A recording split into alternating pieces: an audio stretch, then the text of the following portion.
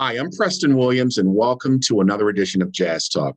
Today on our show, we are joined by a consummate musician. This gentleman has been on the scene for over 35 years and has worked with many greats from Freddie Hubbard to Betty Carter, Tony Williams, Herbie Hancock, Dee Dee Bridgewater, and Sting, to name a few. He is a bassist, educator, and composer. Please welcome to Jazz Talk the legend himself, Mr. Ira Coleman. Welcome. Thank you, Preston. Thank you for the warm welcome. Yes. Oh man, it's a pleasure. I'm not a composer, but thank you for the.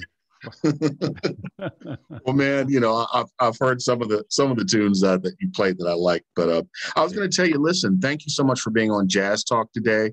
It's an honor and a pleasure. As I said, I've been trying to get you on for a while, and I was interested in starting, Ira, regarding your humble beginnings, your upbringing, your background. Now, I understand that you were born in Sweden.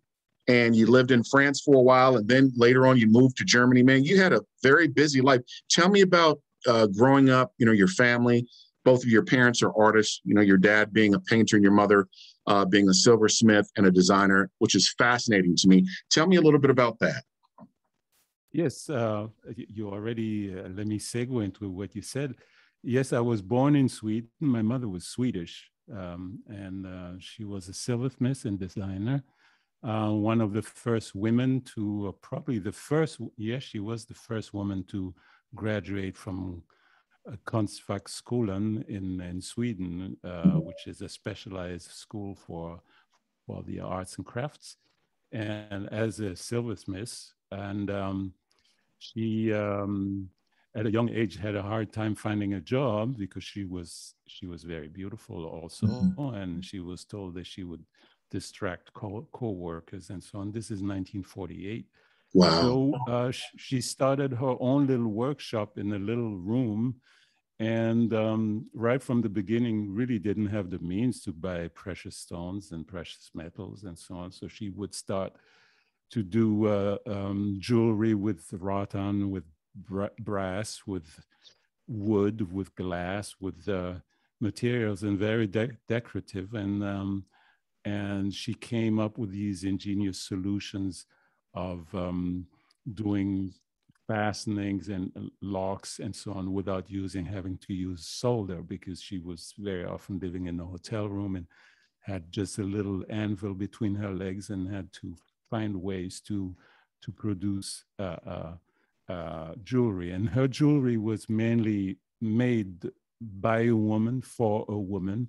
And it was very anti-status. It was, you know, a lot of women were wearing diamonds and precious metals, kind of as a trophy to their wealthy husbands. And my mother wanted to do jewelry that women liked to wear every day and wouldn't get in the way. So a lot of the things that she did were form-fitted and very anatomically fitting.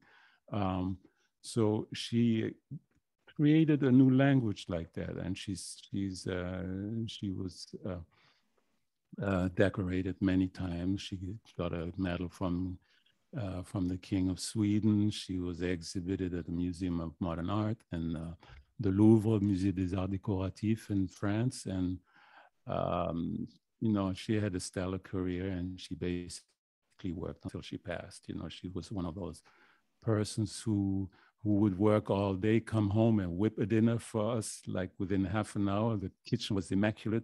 She was cooking and cleaning right away, and then she went back to her ideas and so on. She was passionate about her craft, a real artist, an artisan with an artist's mind. And my father was from Baltimore. 15 minutes from me, Ira. I'm 15 minutes from Baltimore. So yes, from the 2200 block on Madison Avenue. And his parents were middle class. My grandfather, whom I never got to meet, he passed in 1954, before my birth, was one of the co-founders of one of the first Black-owned insurance companies in Virginia. And he got to head the Maryland chapter, and he was able to persuade people and families to keep their policies during the Depression. And after the Depression, they got to be not wealthy, but did a good living. And my grandmother was a teacher, so everybody in the family was college educated. And my father was kind of the rebel of the family.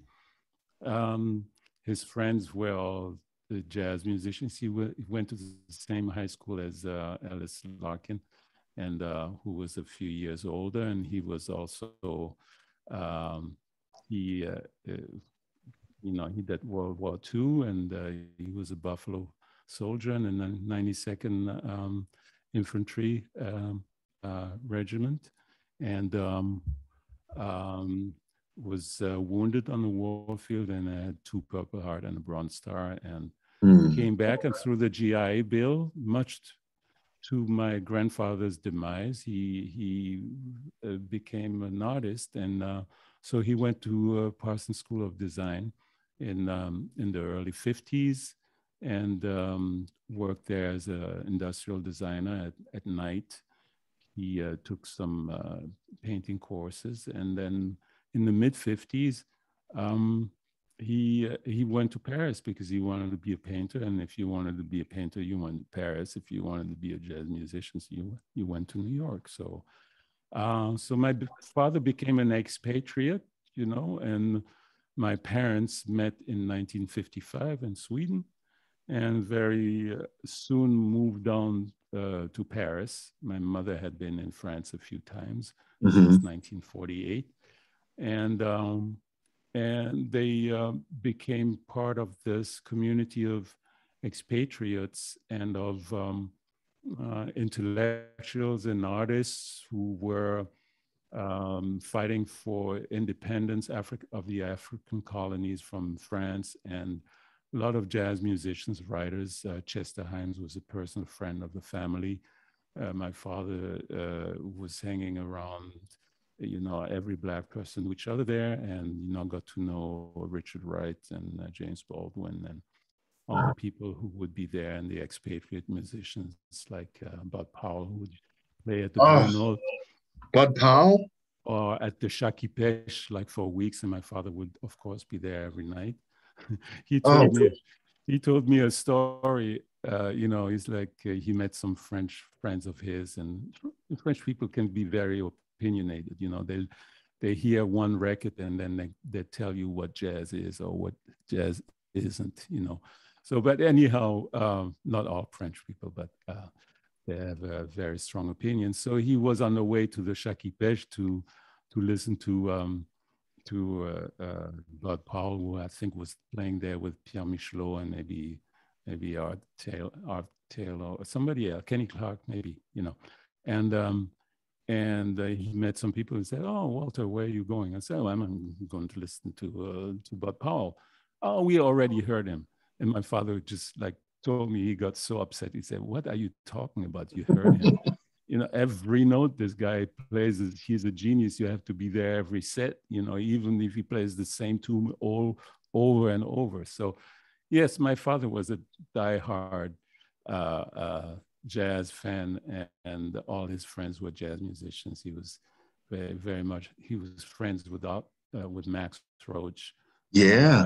Like an uncle to me, and Max used to call him a visual musician.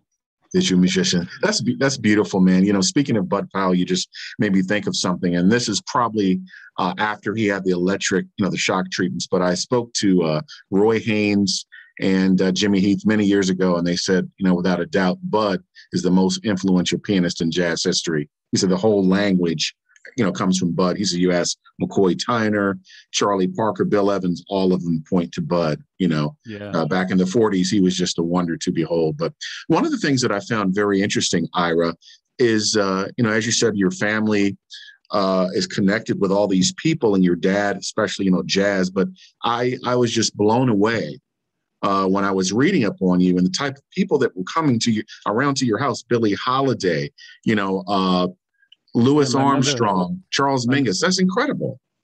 Yeah, my mother made jewelry for Billie Holiday. Yeah. There are even pictures of Jean-Pierre Leloir in France, maybe from 1958 or 57, where she's wearing my mom's jewelry. And my mom said, "You see that mic there? They had a short. I had to go out there and twirl the cables together, for it to work." So. Oh. Now Billy passed away, I think, in '59. You don't probably remember. You were probably too young to remember her coming by, weren't you? Because I guess what you were. I was too young. I have a letter that she sent to my parents. I mean, you can see it's addressed West 76th Street or something like that on the Upper West Side. I have a picture somewhere. That's incredible. Yeah. You have all that stuff. I like the story that I read. You talked about Mingus pulling all this money or something out of his shoe. He I kept was a little cash on kid. We were in Marseille and he was on tour with, I think Abby was in that band. And I definitely remember Eric Dolphy because we went to this luthier and Mingus bought a bass. And when it came time to pay, he took his shoe off and took like a large dollar bills out from inside of under. I thought that was like a spy, and paid the guy for money from his shoe. How old was I? 10 years old or something like that. And so he took the bass, and then we went back to the hotel, and then he was walking on the Place de la Canebière, which is and Eric Dolphy just happened to play there, and he just took out the bass and started playing the bass in the park. I mean, can you imagine as a kid? It was just like at one time he stayed like a week at our house, and he was trying to lose weight. So my mother had, I think, one of those first brown juicers, where you put vegetable in for a whole week. My mom was telling me all he drank was vegetable juice. Like in the Magic Bullet, or like one of those NutriBullets. No, like one of those juice expresses. I got you. Okay. Centrifugal, one of those. One of the first in the 60s, my mom had. That's incredible. German one. Yeah. I have a memory of waking up and there's Louis Armstrong looking at me, like my father, of course, up to like a few years ago, every now and then I would meet people and I said, "Oh yeah, I've been to your parents' house." Like the first time I played with Clifford Jordan, he said, "Yeah, I've been to your house." And then the next time he came with some Polaroid pictures that he had of my family in my house in the 60s, where he was on tour with Mingus, I think, in Europe. And the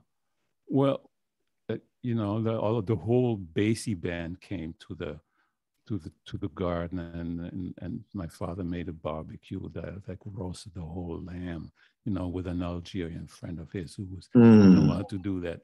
And another time, Ray Charles was coming. I got some pictures of Ray and the Raylettes and who was Hank Crawford was in the band. In the band, and David Newman, remember, David Fathead Newman. Yeah, I got to play with him. So it was nice. And my father, at one point, there was a guy American, I think he was American, Eddie Barclay, who wasn't. He had this record, a company in France called Barclay, or another one called Riviera, and he was based in Nice on the French Riviera. And his wife was Nicole Barclay, who became like the godmother for one of my sisters. And my father was doing the artwork for imports of jazz records. So we got all these, like I remember my father making a cover for Olé from Train. Coltrane. So I'm like, he's listening to the music while he's making it, and I'm see my father drawing, so I decide to draw, and I made this drawing of, like, I think I had a guy with a guitar. I don't know why I put a guitar, but I had two basses, you know, and a saxophone player. And so my father asked, uh, um, why are you drawing two basses? And I said, Dad, there are two basses. And sure enough, you know, there's Reggie Workman and Jimmy Garrison on that record. And so I'm just saying just that as an anecdote, you know, that I was attracted to the bass. And my mom said that when she was pregnant with me, all she was listening to was Oscar Pettiford and Paul Chambers. So, Wow. you know, she loved the bass, and, you know, she loved Mingus, and, you know. Yeah. Interesting. Now, Ira, do you think you eventually gravitated toward that? Because interestingly enough, you didn't pick up a bass until late teens or close to when you were 20 years old. That's kind of late, you know, for starting. But do you think all those years of maybe being around maybe Mingus, you're, you know, listening to bass and, you know, your dad painting and, you know, you're talking about that. You think that had an effect on you? Or like, you know, maybe I'll play this. This fits my personality. Absolutely. I mean, I grew up listening to jazz. The most commercial music we listened at home was Ray Charles. Mm-hmm. My father discovered Ray Charles while he was living in Europe, you know, because when he left in 1955, I guess he didn't know of him. And, you know, and he loved the blues players also, like Sleepy John Estes and Big Bill Broonzy and, you know, Lightning Hopkins and Lead Belly and what's his name? Who sang If You're White, You're All Right. If You're Brown, Stick Around. If You're Black, Get Back. Big Bill Broonzy, yeah, yeah. So that was his song, you know. So, and my father was listening to that all the time, you know. Or, you know, like I remember being a kid and listening to, you know, Oscar Brown Jr.'s Yeah, Oscar Brown, song, Sin and Soul, that record. Mm-hmm. And there's a song he does like bid him in, bid him in, bid him in. You know, it's like an auction, a slave auction. Mm-hmm. And I remember listening to that, and it was like, you know, and just the, you know, signifying monkey and Signifying monkey. Know, I was like, as a kid, I hardly spoke any in English, but it made a big impression on me, that record. Right, you know? Right. Now, I was going to ask you, I guess, you know, when you picked up the bass and started playing, eventually, what, you went to a university when you were in Germany for a while? Yes. I mean, like you were saying, I mean, playing music was just like a soul searching thing for me. You know, it was like, unfortunately, my parents separated when I was 10 years old, and it's hard on kids. You know, I look at pictures of me at being 10 years old, and then suddenly I look sad. You know, you just, as a kid, you know, being from a broken home is hard. And my parents, things weren't going well between them, so they put me in a boarding school, and it was very lonely. And then one day, suddenly, I came home, and my father was gone, and it was hard. And then 2 years later, my mother couldn't stand to be, you know, there where she had been happy and with my dad, so she decided to move away. Also, as a silversmith, she had an employer with a workshop with 6 to 7 employees, and, you know, making payroll and doing, like, you know, Christmas orders like 50 times the same necklace and so on. It became really hard, you know. And then the royal Danish silversmith, George Jensen, approached her and basically overtook all her collection, and so she could concentrate on just doing prototypes and small series if she wanted to, and she didn't need a big workshop anymore. And she needed to be on a regular basis to in Denmark, and she had met these people in Germany, and Denmark was like about 3 hours drive from where she had met these people. And being a single mother, it would have been nice to have friends. And so much to my demise, as you can say, you know, at 12 years old, I left the French Riviera to live in Lower Saxony near Hanover in Germany, in Wolfsburg, which is the the industrial city where 45,000 people at that time went into the Volkswagen works to make cars. So, but you know, as a kid, you're very adaptable. So I basically learned. I was just at the age where you can learn a language fluently, and from one day to the other, I had to speak German. So within a year, I was totally fluent, and in high school there. So I did my high school basically from age 12 to 19 in Germany. It's 7 years. I did that in Germany, and then I stayed until I was 26. And so at that time, my mother had moved away. She tended to live like 10, 12 years in every country. So that she chose to stay. She moved to Southeast Asia, to Indonesia. While I was actually doing my military service at that time, I had a French passport. So I did my military service in the French Marines artillery as a pointer on a 155 millimeter howitzer. You know, that was my job for a year. You know, I was drafted, and then after that, I didn't know what to do with my life. So I had started to play some music, and I auditioned at the Cologne Conservatoire, Cologne University of Music, and much to my surprise, I got accepted. You know, awesome. So I was self-taught at that time. So actually, my serious studying career started at age 22. No. 22. Wow. That's amazing. I mean, like I said, that's late for a bass player. Now, I understand that you had a friend, and I think what you guys had a discussion or started talking about jazz, and maybe he mentioned Berkeley to you, and you made the move over to the United States. And I guess your dad, as you said, was friends with Max Roach. So you called up Max and you ended up staying with him when you made the move to go to Berkeley? Yes. I had a roommate in Cologne who had been an exchange student with a family in Boston. Actually, the family was a nurse, and the one of the colleagues of that nurse was Abe Laboriel's wife. And Abe Laboriel was living in Boston at that time. So my friend took even a lesson with him, you know, wow. And he went to Pooh's Pub and listened to some music and listened to, I think it was Mike Stern in 1977 or something like that. And he said, so, and he went to a Berkeley camp in the summer, I think 78 or 77. So when I met him in 79, he said,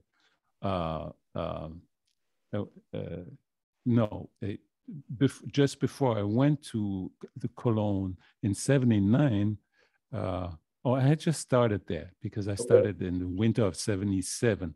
In the summer of 79, I went to the States because I had never met my father's family. I had never been to the States. You know, wow. I hadn't met anybody from my father's family. So that's why I was mentioning a little earlier that it was kind of soul searching. To me, the music was representing my father's world. Right. And from age 10, my father was in my life again. And anymore, we moved to Germany. I didn't see him for 7 years, you know. So my parents were estranged, and so I seeked him out. You know, in 75, I went to Paris to see him, and I continued to visit him regularly while I was in the army. I would go to his house on leave on the weekends, and so when I went to study in Germany in 79, I decided to go to the States. And so I went to Baltimore, I went to New York, I went to see my aunt who lived on Fifth Avenue in like around 110th Street in New York. And then I went down to Baltimore and met my father's aunt, so my great aunt and her sister. So that was my grandmother's sister and other relatives that are there, cousins. And I had the greatest time it was hot there, and it was just great, to be finally, you know, growing up in France, it was great. I mean, a lot of I had a diverse community. I had Italian friends, I had North African friends, African friends, and so on. But in Germany, it was pretty homogenous, like German. So it was great. That was my introduction to African American culture, really. Like, and it kind of trying to trace the footsteps of my dad, and so that planted the seed. And a couple of years before that, I had met Max was on tour in 1977, and I hung out with him. And he was like, and I said, I'm just starting. I played bass in high school. I would love to play some music, and I'm getting ready to go to university here and so on. He said, if you want to come to the States, I'm a professor at UMass in Amherst, and just come by. You can stay with me, and it's easy. I can introduce you, and because my fear was like, you go to America, everybody is a monster there, and because that was, it's like, who am I? I'm in Europe. Right. I have the affinity. I have maybe the taste for the music, but I don't know how to play it. I've never really played with anybody. I know a few songs. I'm trying on my own to piece things together, but so I tried to study as much as possible. So I went to visit him in '79. I stayed the summer there with him, and I got to meet his friend Raul, his son, and and all the players from his percussion ensemble. Max was living up in Connecticut, in Greenwich, Connecticut, and then he had this big house who had belonged to, I guess, one of the daughters of the Rothschilds. It was like and he was it was a house on Shady Lane, I think it's called, and in the basement he had all these percussion instruments from Ludwig, like, and Musser, and it's marimbas, vibes, timpanis, anything you can imagine, and so all the guys were there. Like, I got to meet Joe Chambers and Roy Brooks and Omar Clay and Warren Smith and Ray Montilla and all the guys who played with him, and it was wonderful. I even drove a truck to JFK. They were going to Perugia, and Raul was going to be their road manager, and we drove this truck there to the freight airport, and then I had to drive it back to the. I mean, it was so much fun. So I was like, man, I got to come back here, and so I applied to Berkeley like in 1980, and my roommate had been at Berkeley, and he's like, man, you should go, and like, why don't you go there? And so I did, and I ended up staying in the States since the fall of 1982. So incredible. Yeah. I was going to ask you, Ira, being with Max, spending time with him, what do you think you learned from being around someone like that? Because of course he's a giant in the music world, but what were some of the lessons that he taught you when you were with him? Well, it was Uncle Max, Uncle Max, okay. He knew me since I was newborn, basically, or 6 months old. I was like when he first came to the house, As a matter of fact, he said, I at 8 months, I used to sit on the beach and just watch the waves for like half an hour or 20 minutes. And Max told me, we thought something might be wrong with you.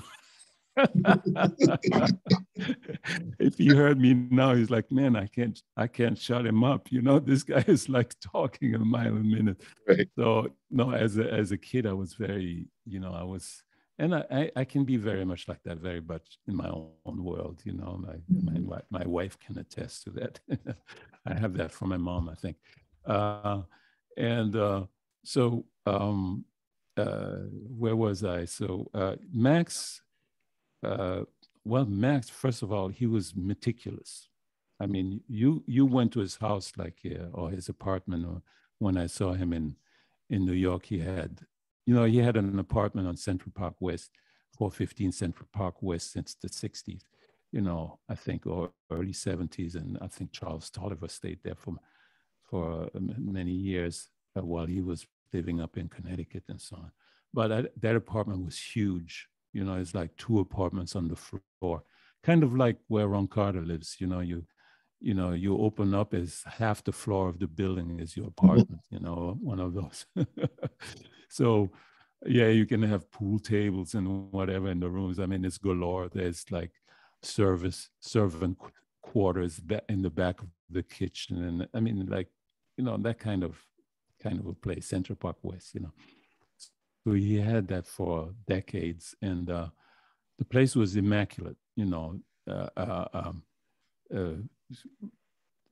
Max loved to have things clean, and to me, that was very indicative to the way he made music and the way he was. Yeah. Everything was very clean. His business was very clean, and when things didn't go his way, he got in quite some fits. He had quite a temper. And I got to be on the other end of that, and I tell you, it was scary. It was scary, but he was right. He was right, so yeah, I disciplined. He was very disciplined, always immaculate, well dressed, and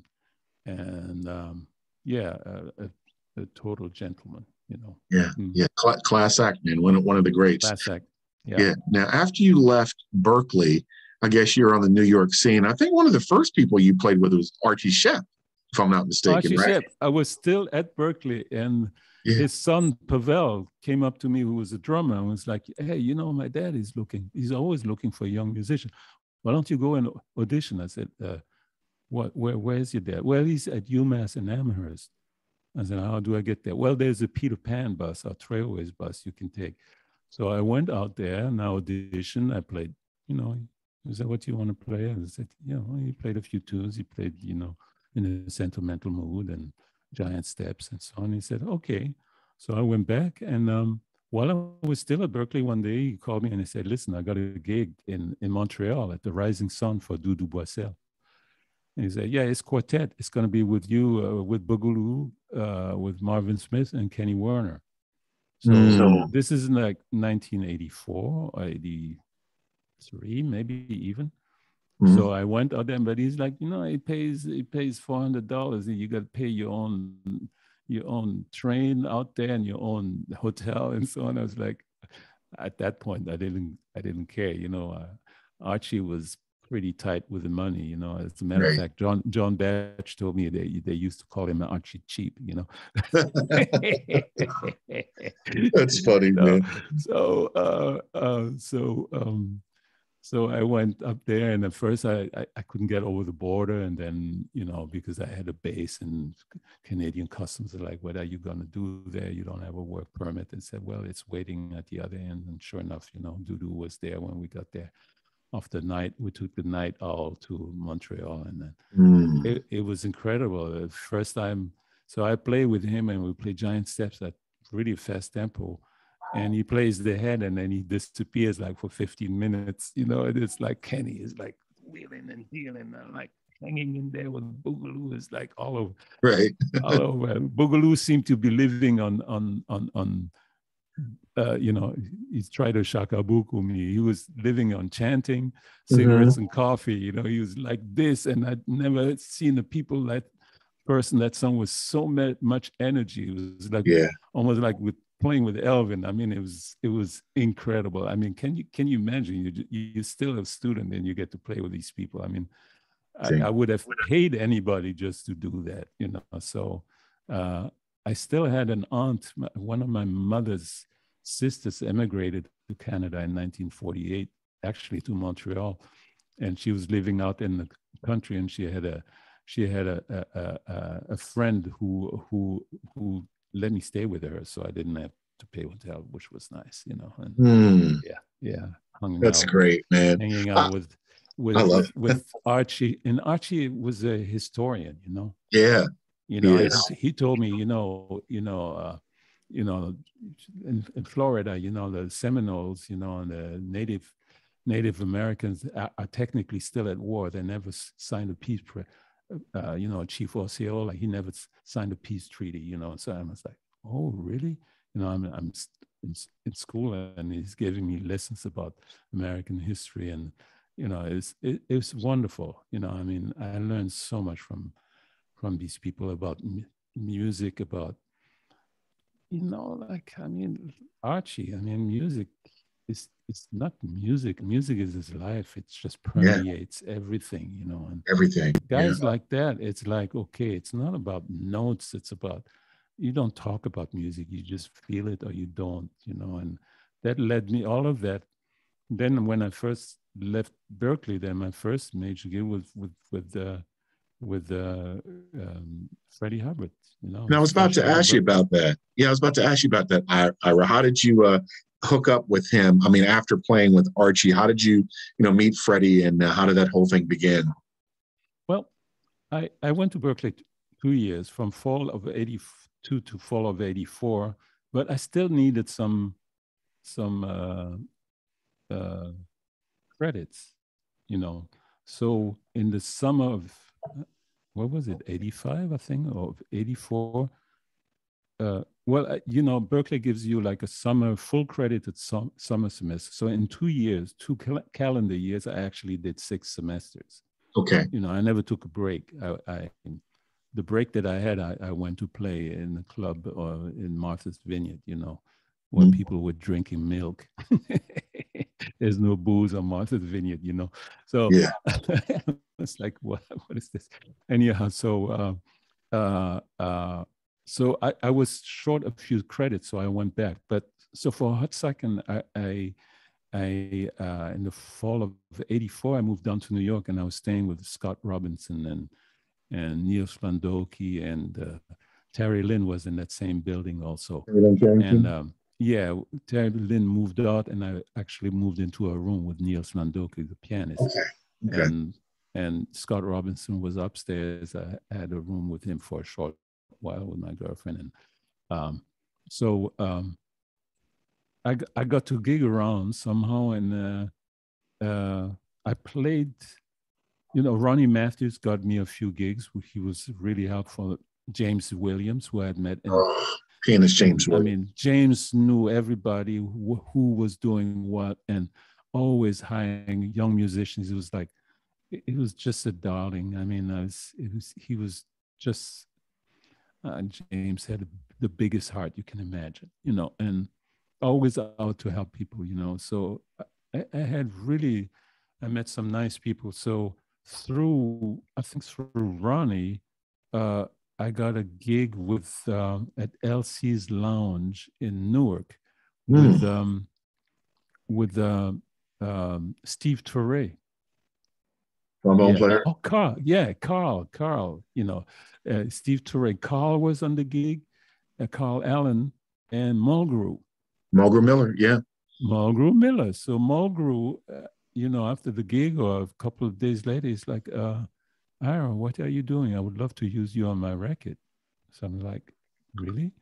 Yeah, I'm doing my first record as a leader, and I want to use you and Smitty, and not, Mm. you know, like the choice that people, you know, everybody was either using, Kenny Barron, Billy Hart, Buster Williams. That was like Ray Drummond, and so the Yeah. guys who would be like doing all, said, you know, I want to use some young people, my contemporaries. So would you like to do it? I said, wow.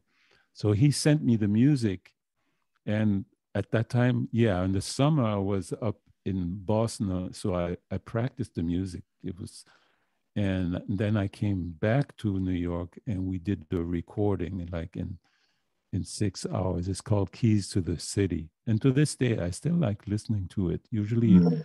it took me about 25 years to really to to listen to what I've done or recorded, or people recorded, without cringing. You know, I mean, I've had the tendency to be really very self-critical, And this is not just in music, but in general. It's something that I'm working on. It's also brought me to where I am. Because I get nervous before every gig almost, I and hear that from so musicians all the time. Yeah. yeah, and I try to leave no stone unturned. So I try to be on time. I try to dress correctly, to make sure my equipment is working, to make sure that I've practiced the music and so on, not to be like sweating bullets on the stage, and then you know um, thinking, I wishing I had done this, I would have sounded better. So uh, this it's been like that for many years, and it's funny. I have a few colleagues who feel like that. I mean, Billy Drummond and I would be like that, back Yeah. in the day. We would like, oh man, I wish, oh man, man, I didn't. So Yeah. I Yeah. try to be out of that.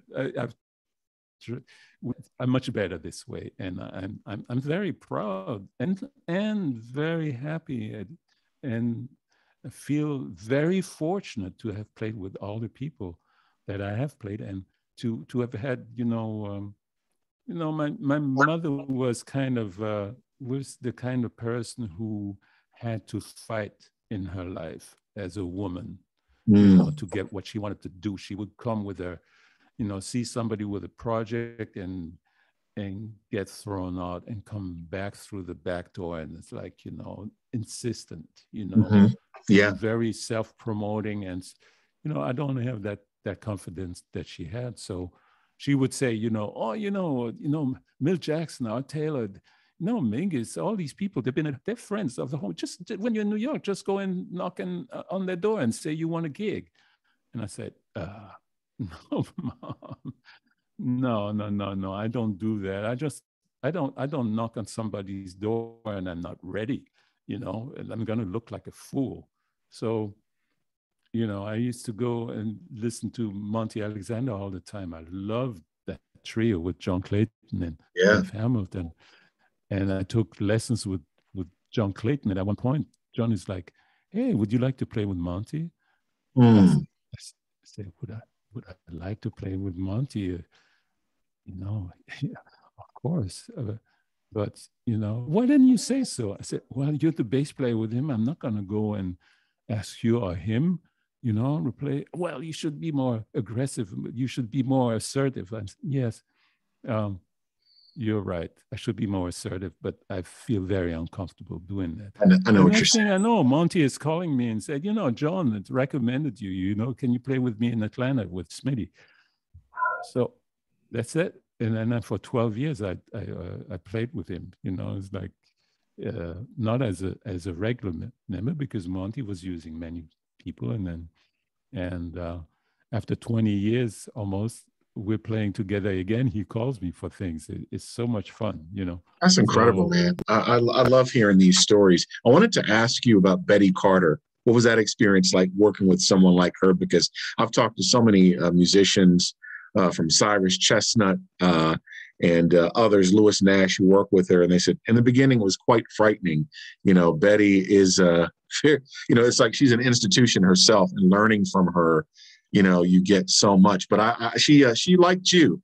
I read a quote. She said something about you about having the skills and the attitude. You're going to go places, or you can do a lot of different things. But what was it like working with Betty, man? um, you're quite right in what you were saying. Betty was an institution. Yeah. Betty was born 1929 or 27. So she was my mom's age, and uh, but she didn't have it. It wasn't easy for her. I mean, her first gig was with major gig was with Lionel Hampton, and Lionel would fire her. She was Mm. in tears, and went to Lionel's wife Gloria, and it was like, "You fired me," and Lionel Hampton's wife was like, "Don't worry about that. You're fine." So, um, so she was old school, and she started Beck Carr in the 70s. Nobody wanted to record her or what she wanted to do. So she started her own record label. And, she was a strong woman, and quite stern and quite with very strong convictions, to be polite. And very hard on her musicians, especially bass players. I mean, her first tune would be like this, ding ding ding ding ding ding ding ding ding ding ding ding, like turn around, like for like bass in her, and she would be like, blah, blah, blah, blah, and then singing about it, and you're like, and then she would turn around. It's like on top, it's like. So you couldn't slack, you could never tell her that you had a cold or something. If you had a cold, she would work you twice as hard, and she always had, like, if you listen to her song Tight, it's always about the four and playing the anticipated one and being really in time, and it's got a swing, and her time was perfect, when she played a ballad, it was sometimes, she would be with the lyrics like half a bar late, like we used to play every time we say goodbye, and I didn't know the song very well, so she had an arrangement that John Hicks had done for her, but the piano player and I think Daryl Grant at that time, we didn't really know well the tune. And so she sang the harmony, she sang the melody legit the way it was written with the standard harmonies. And then, and then, the place in the lyric where the lyric goes from major to minor, and the chord really goes from major to minor, Yeah. Well, by the time she came to that spot, that place had gone by already half a bar, so it was like, I don't know, it was augmented and diminished, not major to minor, Right. Yeah, Betty she would float over it, her time. But when she snapped her fingers, or she used to say, watch my ass for the time, and sure enough, the way she would move, you knew this is where the time was, Right. And, wow. And the other guy like that was like, perfect living time. Is like Ray Charles, when he says Georgia and his foot comes down, that's where the one is. Yeah. And everything is on the one. Yeah. Total groove, totally. And that marks you as a young musician up to this day.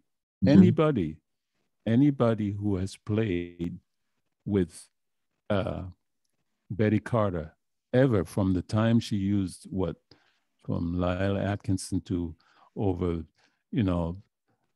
Jack DeJohnette and Billy Hart and Buster and whoever, Cliff Barbaro, Kenny Washington, Louis Nash, Greg Hutchinson, Winard Harper, any of these drummers, and Stephen Scott and Hicks, and any of these rhythm players that I would play with, I have an instant hookup. I have a pocket that I can go to. Any one of those. Didn't Winard Harper give you some advice? I think you were playing with Betty one time, and Winard said something to you because you were, I guess, maybe trying to, figure things out. He gave you some advice. Yes. I was like very serious, taking things serious, but because when you have one beat coming down and you need to be on, and I was like left the beat, behind the beat, before, under the beat, over the beat, anywhere but we're there. It's something that you have to learn, or like medium tempos, like I call them old man's tempos. They're like hard to play.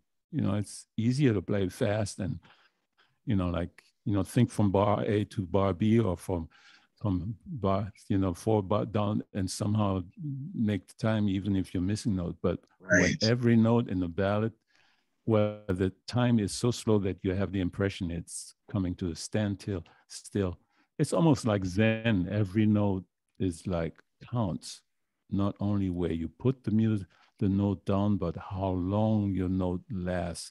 It defines the rhythm that you're playing, So I was super hard trying to figure it out, locking with the drummer, locking with her, the piano, find my place, be assertive at the same time, choose the right note, the right intonation. So I would make mistakes, and Daddy would pull me in and said, you're making mistakes. What am I gonna do with you? And I said, Betty, I'm really, honestly, I'm giving you my best. If my best is not good enough for you, I understand, but I'm not taking this lightly. So I hear you, but I know. I'm trying to rectify. I'm working on it, I said, okay, So, because she was very strict, and but she liked you. She liked you because of just that nice compliment that she paid you about your skills and your attitude. So there was something in you that she must have really liked and saw potential. Well, at that time, Betty wasn't the kind of person who would give you, the louange, how do you say, to compliments or a positive reinforcement or so, Yeah. So Winard, at that time, I think his idol was Billy Higgins. Yeah, Billy Higgins. And Billy Higgins was a joy to listen to, a joy to watch, always smiling. Just like almost, it felt like, I've come through so much shit and, so much adversity and, I could be somewhere else, now I'm going to enjoy whatever I'm doing, and sure enough, what a musician. And we now just idolized Billy Higgins. So he came up to me and gave me the best advice ever anybody has given me. He said, Ira, I see you out there, man. You need to condition yourself to have fun. You need to condition yourself to enjoy what you're doing. Otherwise, you're not going to last. And it's totally true in this business. You're not going to last if you're hard on yourself, negative about everything. You need to find joy in what you're doing. Music is hard. You're always going to find somebody who does things that you wish you could, or which are intimidating to you, or which make you feel like you ain't worth shit, So yeah, and they keep getting younger. I hear you, man. I hear you. I got a story to say in my way, and I do it my way. And some people I like to compliment people. I like to be a team player, and I'm glad I chose the bass. As hard as the bass and is to play, it's gotten me to play with incredible people, and sure has, there's man. only one in the band, and I love to compliment. I love to give big fat notes on the bottom and inspire people. And that's what I do 95% of the time, or 98% of the time, and then every now and then a little solo, So You do it well, man. You I'm do it that well. kind of a bass player. Yeah, I wanted to ask you about Tony Williams and go back a little bit even before then. Billy Pierce, the saxophonist who was in that quintet, who was a sort of a mentor for you, I guess, when you were at Berkeley. And was he instrumental in getting you in that band, or how did you get to work with the great late Tony Williams? Yes. So let's backtrack. So I'm at Berkeley, and I get to meet Billy. I had seen him as a musical director with Art Blakey. I had seen him with Art Blakey, maybe Dave Schneider of Charles Farnborough, and James and Bobby Watson. Yeah. And I think it was Valerie Ponomaryov, or maybe Terrence. I can't remember. I've seen so many so many different people with art, you know, like from, you know, for a hot second, Walter Davis was back in the band, Walter Davis, yeah. And then Bill Hardman, and that Mm-hmm. band I saw him with the trumpeter, Bill Hardman, yeah. Yeah, with Dave Schneider and I think Dennis was on bass already, Dennis Irwin. And then I saw with Valerie and Johnny O'Neill and James, and then in New York, then with Jean Toussaint and Tim Bone and Donald Harrison and Terrence and Ronnie Classico and Mulgrew. I think tens of musicians, you know, that Art Blakey. I never got to play with him, but that would have been great, you know. But anyhow, so Bill was at Berkeley since the 70s, you know, up until recently when he retired. I think he put 35 or 40 years into and became the head of the brass department of the Reed's Woodwinds, you know. But at that time, he was full time, and he got. I think I took an ensemble, the music of Art Blakey, with him. Yeah, exactly. Mm-hmm. So I did that, and then he called me for a gig, or James, him, Alan Dawson, and I, you know, that was like my first gig in Boston, you know, with Alan Dawson. I mean, it was nice. It was at the English Museum for a group of high school kids. I remember I was like incredible. There was like security officers checking for weapons and stuff. I was like, what the hell? What's going on? You know, it's like, right. Anyhow, so we stayed in touch, and I always played with him many times at the Willow, at Riles, you know, because then I started gigging locally in the years that I was there at Berkeley, in the 2.5 years. So I got to play with Billy many times, and so after doing that gig with Steve Touré, Carl Allen, you know, so I did the record with Mulgrew and Carl Allen. When they called me and said, you know, Freddie is putting a band together, or I am actually the straw boss, and I'm putting a band of young musicians together. I want Kenny Garrett and Donald Brown. So that was my first gig out of college in 85, you know. So I went, you know, knowing all the stories about Freddie, I went to Billy, and Billy was like, it's like, give me some advice playing with Freddie. You know, how do I keep you know, the music? This is high. How do you say, high exposure? You know, this is. I mean, I'm just basically out of college playing with Freddie Hubbard. I'm like, yeah. At that time, there was Freddie, Woody Shaw, Dizzy, and Wynton was coming up. I mean, those were like the biggest trumpet players, you know, which come to my mind, you know, the most. And yeah, I mean, Miles was still alive, but I mean, playing straight ahead and stuff, you know. Right. So I'm like, yeah. And Freddie was in his prime at that time, you know. So he's like, you know, whatever you do, Billy was like, whatever you do, you know, just stay private, you know, don't hang out with him.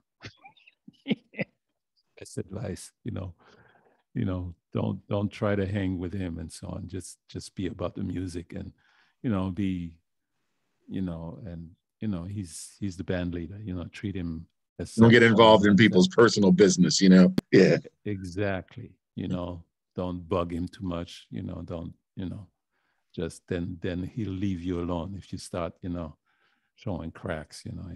He'll be all over you, you know. So sure. And Freddie was good. It was good. And but he was like, you know, he didn't like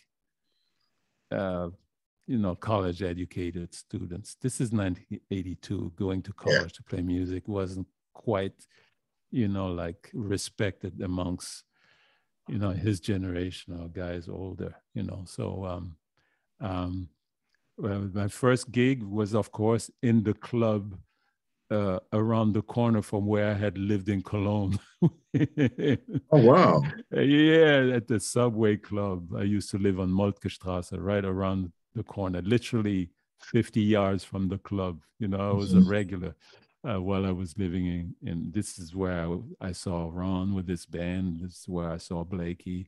I saw Johnny Griffin. I saw everybody there, you know. What's his name? Chet Baker. Anybody would come through this. All the Vim Vic productions would come through the Subway Jazz Club, you know. So and he's like, yeah, this is Ira Coleman, you know, he went to school at Berkeley. He's gonna show you what he's learned in those 2 years or 3 years, you know. So it's like people were like, you know, it's like put on the spot, you know. Right. But it was incredible, you know. We on that tour, we're like touring through Europe, and at one point we have this gig at the Berlin Philharmonic, you know, 1985, and it's televised live, you know, being recorded, you know, for posterity, and he's like, yeah, we're gonna have some guests, and I say, who is like, yeah, well, Dizzy and Woody Shaw. So here I am, straight out of college at the Berlin Philharmonic, where Karajan had conducted, where I used to go every year and sneak in to see the Berlin Jazz Festival, where I saw, you know, Jaco with Albert Mangelsdorff and Oh boy, and Alphonse Mouzon, that record. I was there at the concert. That's prime Jaco before he joined Weather Report. That's a great recording. And Weather Report with Alex Acuna, Chester Thompson, and my big man on bass, Alphonso Johnson. Alphonso Johnson, and Acuna, Alex Acuna, yeah. Okay. This is 76 or 77 or something like that. I saw Mingus there. I went up to him, and he was great. And you know, I met John Batch. I saw Archie Gary Bartz with his band, and I mean, a whole bunch of people. I went there years in a row. And anyhow, so I'm on that stage, on that very stage, and you can see it. It's on tape, you know. Dizzy is like, what, Mr. Gillespie, what are we going to play? Oh, you'll hear it. You know, don't worry. So he comes in Bernie's tune, and like I'm like, TV is on, never played it, you know. The piano player knew it. So like D minor. So sure, D minor to E7, E minor, A7, back to D minor, and it's a bridge in B flat. So I have one chorus to learn the tune, and that's, you see, that's the experience. Yeah. And I listened to it, and it's like, oh yeah, after one chorus, you know, I had it, you know. I had heard the tune, so I'm making it up. I'm harmonizing what I think comes, and sure enough, you know, I'm not far off, you know. So great. Yeah, start that, you know. So yeah, learning tunes. Yeah, and remembering them also, you know. That's incredible. Yeah. So how did you get to work with Tony Williams? Was that through Billy Pierce? Billy Mulgrew was, I guess, maybe I wasn't there. Maybe Tony asked him, but what happened was Robert Hurst was before you, right? Bassist Robert Hurst. Yeah, Rob Hurst. And what happened was, you remember the Saturday where Ira, you're starting to break up really bad. Fell pushed in front of a subway train 14. Hello? I'm sorry, Ira, I didn't catch what you said. Your picture is frozen right now. Oh, you're hold on.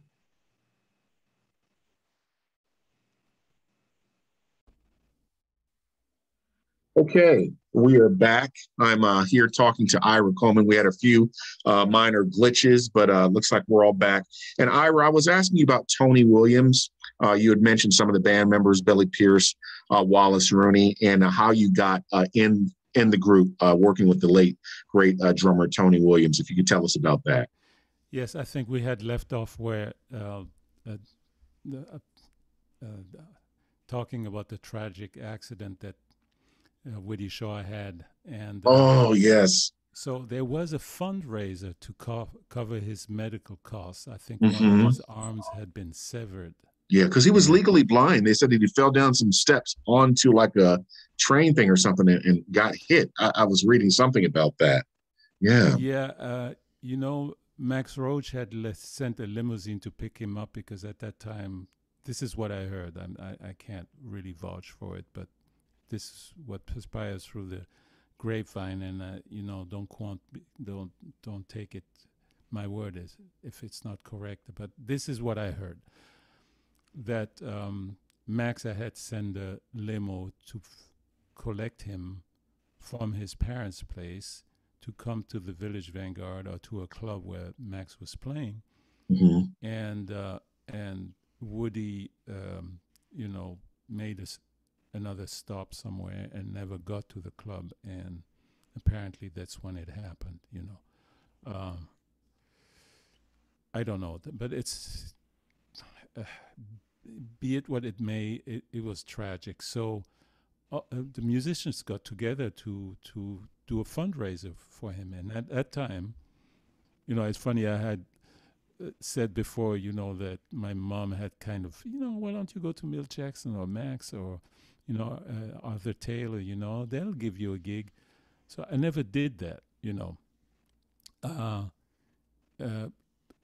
So what happened at that fundraiser, I had just started working with Art Taylor. He heard me and he said, you know, I'm putting a band together of young players. I want you to be part of it. So I got there and it was Jackie Terrasson. Oh yeah, the pianist. Yeah, Jackie Yeah, Tierson. Vince Herring and I, just the four of us. We played in Mm-hmm. his. He lived uptown, maybe 150th Street, and somewhere not far from Showman's. And yeah, and so we played and he said, I got a gig for us. You know, this is after one rehearsal. I remember we played Hide Fly and Yeah. Little Melanie and the Old Stockholm and stuff that he liked to play. Yeah. So he said, I got a gig for us. There's a fundraiser for, at Sweetwater's, you know, there's a fundraiser for Woody, you know. So we went there and there was 2 levels in the club. We played downstairs. I played a set. And everybody was there, you know, like all musicians were there. So I'm coming up the stairs, and I'm trying to remember. I forget his name. He used to go with Vanessa Rubin. He was heading bass player. He had played with I think with Nancy Wilson. Paul West. He was, you know, directing a series at the Henry Street Settlement. He said he saw me coming up with my bass and said, "Ira, what are you doing? I need a bass player upstairs. I need a bass player for the jam session." So I'm like, "Oh, okay." I go up there and it's Bobby Henriquez on piano, Vernel Fournier, and Onaji was playing the piano Bernard also Allen Gums. for some tunes, and George Benson.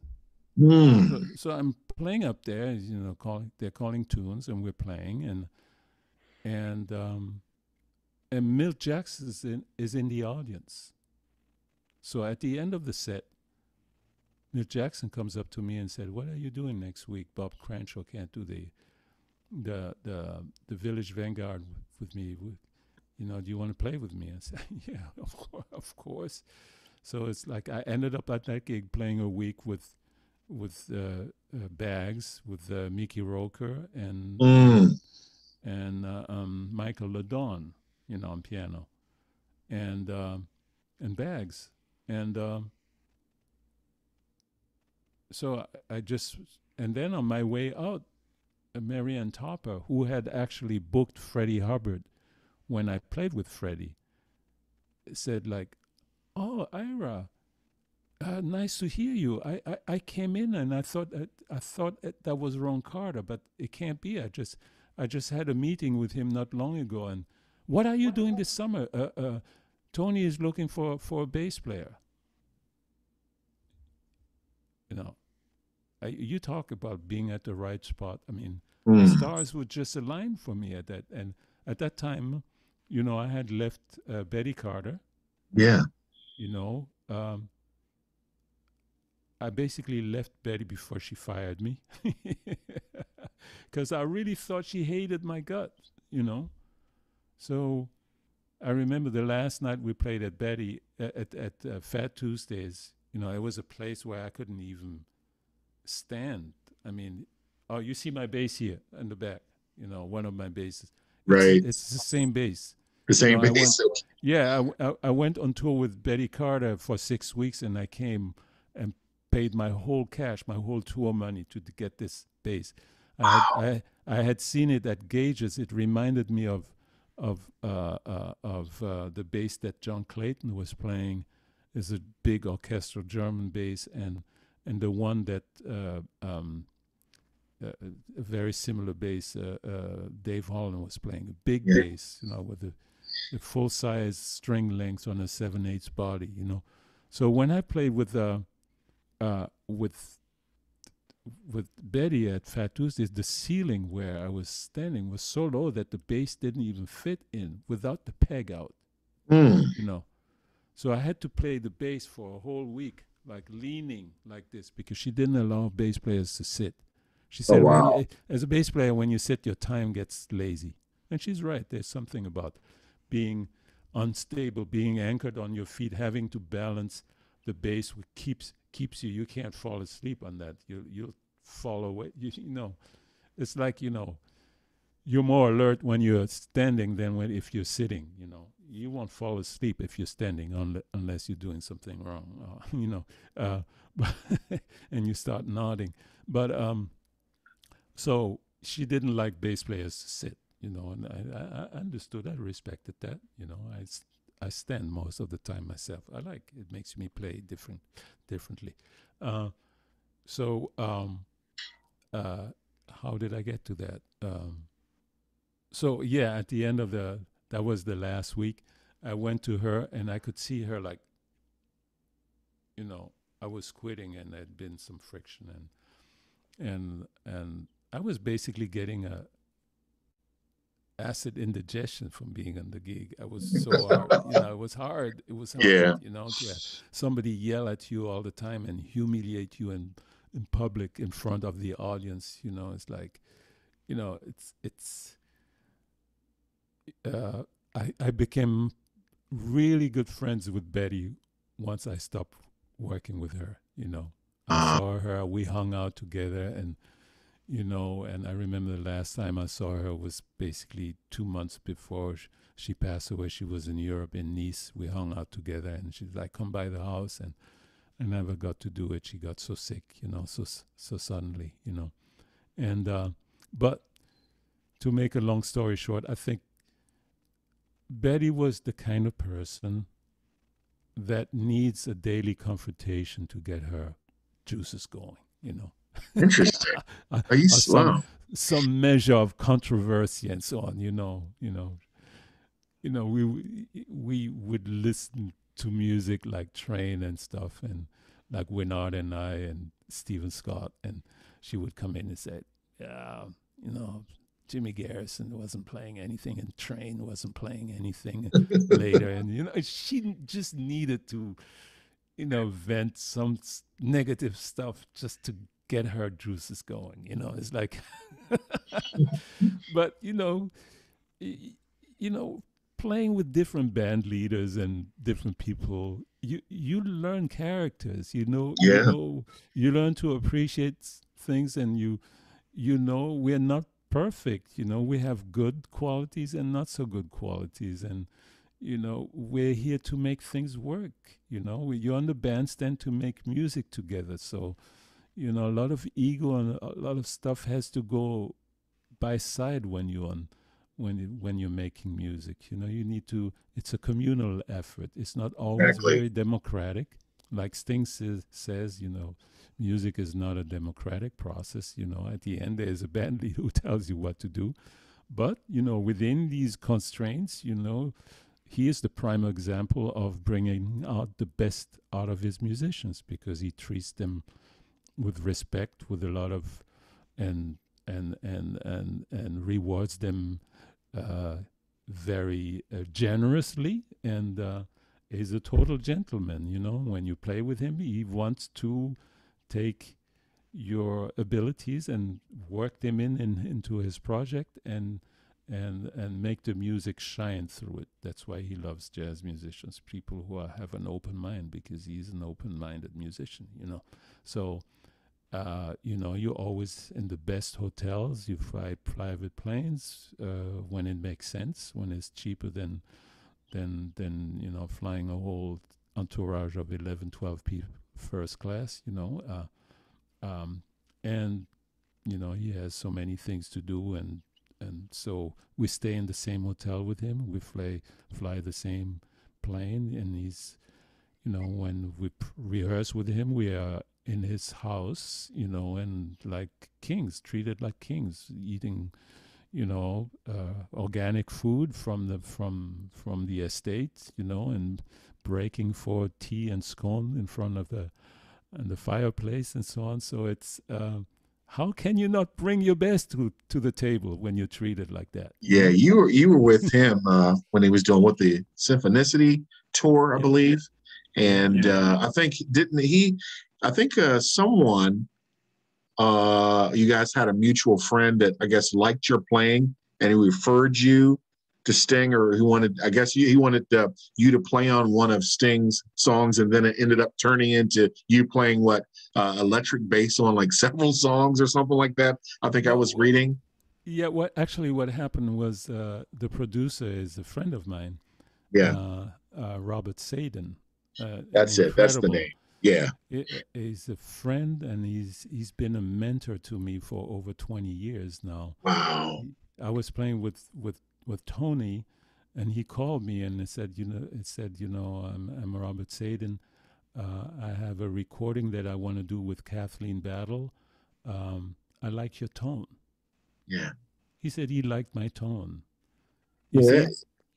Amazing, Ira. I'm just sitting here thinking as I'm talking to you. You work with so many people. You mentioned Kathleen Battle. You also work with Jesse Norman as well. Comping behind these incredible vocalists. But Dee Dee, of course, I've brought your name up to Dee Dee before, and she just smiled at me. You worked with her for a number of years. You were the musical director For for her, and years, yeah. Dee Dee's incredible. I mean, a career of over 50 years. I mean, what was it like working with her? Well, she's made out of the same stock as Betty.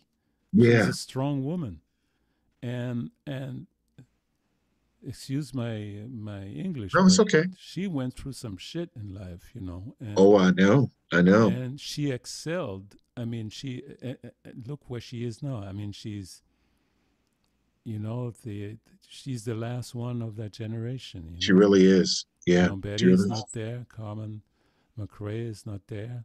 Nancy Uh, Wilson just passed away a few years Nancy, ago. So yeah. she's the link. She started off like in 1967, going to Mm-hmm. Russia Mm-hmm. with Mel Lewis and Thad Jones in that band. Yeah. I mean, uh, she's just she's She's just great, amazing. man. I was gonna And ask you, were you in that band with her when she had pianist Etzel Gomez? yes, I Okay, did. okay. I did two projects with. I did like a Latin project, kind of Latin-esque project, and then we did a Yeah. Billie Holiday project Yeah, with that's right. Edsel, and we did the music of Mali, Red Earth. Oh, she and I We had went a to Bamako, oh, she and and I we had a played. you need to see my interview with I did a 90-minute I need interview with Dee Dee, and we I talked need to about watch it. all of this stuff. Yeah, she's something else. She's gonna be here in a couple of weeks, but I brought your name up to her before, and her face just lit up. I says Ira. I Yeah. I had the best time, and I did a French project with her, J'ai deux amours. Yeah. You know, I know with about that. Yeah. accordion, guitar, Mhm. and percussion.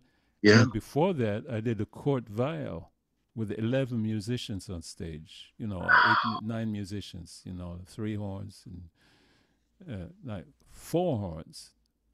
Wait a minute, trumpet, trombone, yeah. Nicolas Folmer on trumpet, Denis Leloup on trombone, Daniele Scagnapieco on tenor and alto, Dede Sicarelli on drums, Thierry Elias on piano, maybe, yes, this is before Menino Garay on percussion. Maybe he was on that too, and myself and her. So it's like 6 or 7 musicians, you know. So, and by the way, that was then that I came up with that little bass you see in the back, that little Yeah, bass. yeah. That's the Czech Ease. That was my answer to 9/11. I started playing with her in 2001, 2001. after 9/11. I was watching some And footage it of you was guys. impossible. Yeah, it was impossible to travel with a bass at that time. Mm. You know, it used to be you went to LaGuardia and you slipped like a 20 into the sky cap pocket, and he would just put your bass on. You know, maybe you pay one overcharge of like $100 if you were unlucky. After 9/11, it was like double overweight, double oversized. So every time you flew, it was like $500 you had to pay for it, because suddenly they realized you couldn't do things on street curb, and they realized, oh wow, this is all this money coming in through luggage, you know. So Didi Wow. was like, what are we gonna do, you know? Like I can't, with that band, you know, we can't have this overhead. And I said, you know, I got this idea. I'm gonna create a bass, because I had built a bass like that back in, before moving to the States. I had a friend who was a luthier, and I put a bass together, like fashioned a flat body, flat top, flat back bass with a detachable neck. You know, this is like early 80s when I just started playing, because I'm quite handy with my hands. It comes, you know, seeing my mom like doing jewelry and fiddling around, and being in Germany, like my mom's friends were engineers. So they, at 12, they showed me how to take my everything off my 12 speed bike apart. I disassembled, cleaned it, repainted, and put back together. I mean, these guys were amazing. They gave me a confidence to take apart a watch, or so. So actually, I was going to become an electronics engineer. I did an apprenticeship of 2 years after high school. You know, before I discovered music. You know, I was Incredible. I was gonna become the equivalent of what a TV repairman is, but for the industry. You know, repairing oscilloscopes, and you know, like, so that's what I was studying. And but you know, by now I can barely recite the Ohm law. You know. Yeah, I got you. I got you, You know, Ira. Yeah. I've forgotten everything, but I still like to fiddle around. You know, I built out of separate parts. I built like 3 electric basses through Oh wow. in during my during COVID. You know, And I was going to so ask you. I was going to ask you, when you were playing with Sting.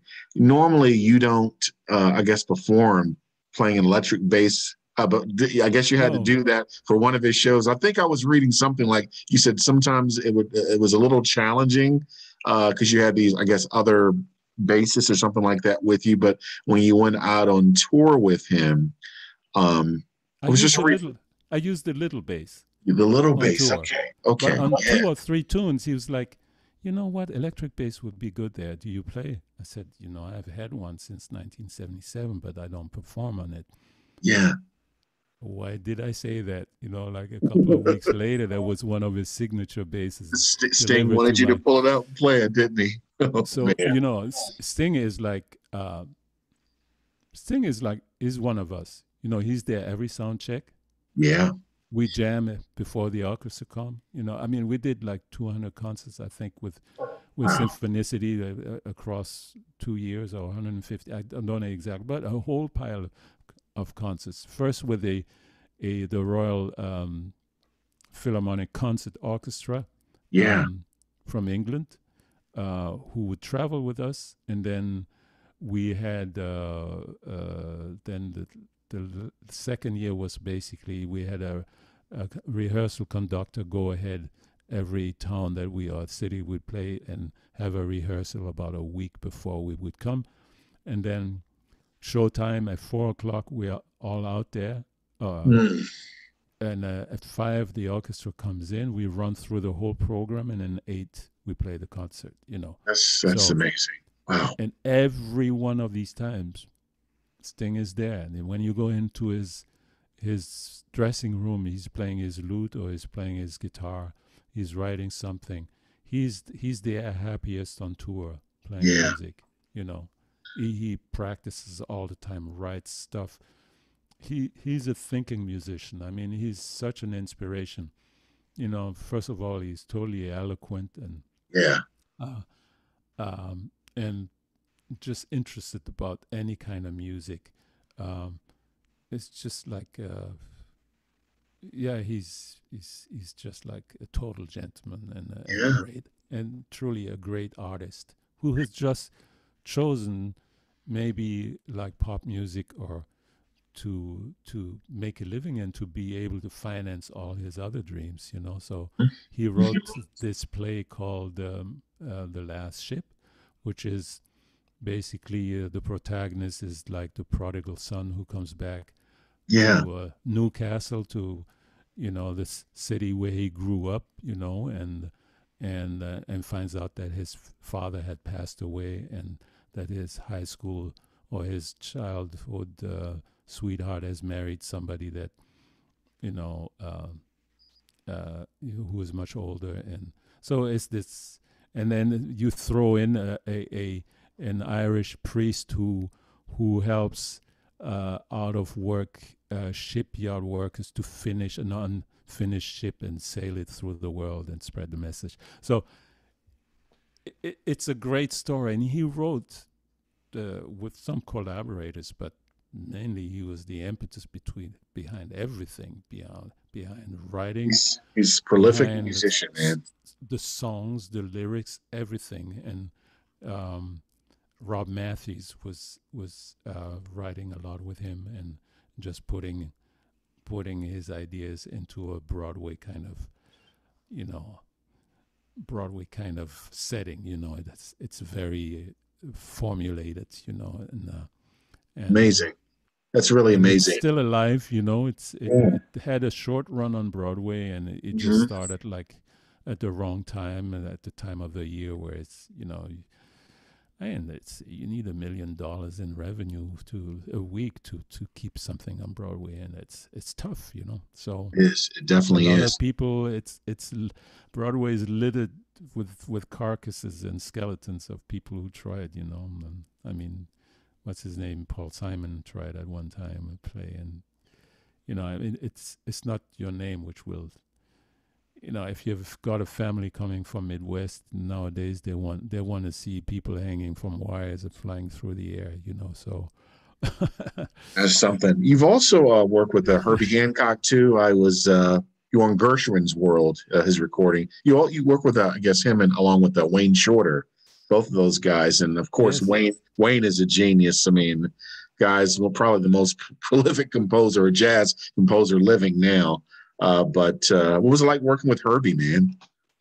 Well, the first time I got to play with Herbie was standing in for Stanley Clarke to do like I had met Herbie in the 70s. I used to go up to him. I saw the band with not the one. I missed the one with Mike. I'm at the VSOP group that they had. Yeah, or even in '77. Secrets. 77. That record with I have James Secrets. Levi and I have that. Watson and I have that. Paul Jackson, of course. This was another one of my big heroes on electric bass. My two heroes are Anthony and Paul Jackson. But Paul, I mean, ridiculous, always, and so I had met him a few times, and I got to actually I saw him with Miles in 1963. I was 7 years old in Antibes, that live in Europe. Oh, I was there at that concert. I think that's 64, if I'm not mistaken. Oh, wow. Yeah, That's incredible. 63, I think it is. Yeah, The yeah, 63? Oh, wow. 63 or Amazing. 64. Yeah. My mom took me. It was like 20 miles, 20 k's from my house. That's incredible, So she Ira. took My me to see gosh. Ray Charles there. She took me to see Miles. She took me to Les McCann. Walked all the way home. And Herbie Lewis who was playing with Les McCann, and walked all. I mean, when musicians were on the Riviera, either playing in Antibes. This was before Nice. Yeah. the Grande Parade du Jazz. Jazz à Juin, in Juan-les-Pins, in Antibes. The musicians would come to the house, or like Navy personnel who would like dock on for the Navy, either in Toulon. They would make their way to my dad's house. It was like almost like back in the day, you went down south and it's who is there? Yeah. You always look out for who is the brother around. So the house was always full of people, and it was a big house with guest rooms, so everybody was staying there. Or musicians would come to Paris, and then let's go to the French Riviera. Who is there? Walter and Torn are down there. Let's go down. I mean, Mingus wrote a tune for my parents. It's called Blues for Waltz Torn. Yeah. I know that It, tune. it, it's Don't on forget your dad. Wow. midnight at noon. Yeah, yeah. Oh, So wow. yeah, and That's incredible, man. yeah, so Oh, it, wow. it was is so the house was always full. So it's always about who was around. So it's yeah. Ira, I was just looking at something. I have, man, I recorded it years ago. I think it's from the early 90s. It's with you, Tony Williams, and Herbie Hancock. You guys were on this TV show, and Herbie was being interviewed. Tony was being interviewed, and you guys were playing one of my favorite songs, and you guys played it also when you were in the quintet, Sister Cheryl. I've always liked that song with you guys. That's one of Tony's best tunes, and Yeah. he was also developing as a composer, even more so because, I mean, of course, the stuff that he wrote with the quintet, but one of his last recordings, Wilderness, I thought was a masterpiece. He had really developed as a composer, but speaking of even some of the band members, last year, of course, we lost Wallace, and I was with Wallace Rooney 2 months before he passed, because I was about to start my show, and we were talking about doing an interview, and he said, "Oh, definitely," and then boom, 2 months later, he was gone from COVID. And of course, Mulgrew, we lost him many years ago. Mulgrew was one of the greatest pianists of his generation. I think about him and James Williams and some of those other guys. Mulgrew was just a wonderful guy. I've talked to so many people, Ira, about Mulgrew, and it's just their face just lights up, talking about him. Now, I also wanted to ask so, you. let me. So Sure. that was that program you saw. That's the first time I played with Oh yeah. with Okay. Herbie and Okay. Tony. I mean, Tony calls me up. It's like I was in his band at that time. What are you doing? Next Saturday or so. I said, well, I'm playing Bradley's with Mulgrew. So I had to call Mulgrew and said, Mulgrew, Tony called me. I'm playing, and who's on piano? Herbie. It's like, yeah. So I got out there, and that was the first time I had played with. So can you imagine playing a trio with That was great, man. They showed it on BET at the time, and I think it was like the early '90s. And I it's still for watch BBC. it. But That was for BBC. And that actually, was great. Yeah, it was Stanley, I think, was supposed to do it, and he And was Clark. either not available. And Tony said, "Yeah, I'll use my bass player." So you see that was Tony. With Tony, I think I missed one concert. I missed one concert when I played with him. And it's Brian Bromberg. You were back and replacement. forth too. The amazing thing is when you were playing with Tony, you're also playing with Monty Alexander. Yes. You were like Yes, back. I'm Monty. yeah. Went to Monty, and Monty was great about that because I said, Monty, I'm in this band with Tony Williams. This has priority. So if you want to have a regular trio, I won't really be able to do that. I don't want to put you in that situation. He said, no. I like to play with other people. No problem. Tell me whenever you're ready. whenever you're available, I'll call you. If you can do it, I would love to have you. So that it was a great. Those were two great different poles, Yeah. of music. So uh, yeah. So after playing with trio, at one point, again, my friend Robert Sadin was going to play with producing a record for Herbie called Gershwin's World, or the world around Gershwin, his contemporaries. So you got music by Ravel, you got music by um, other composers and other and music which influenced Gershwin also. Hmm. That's So beautiful.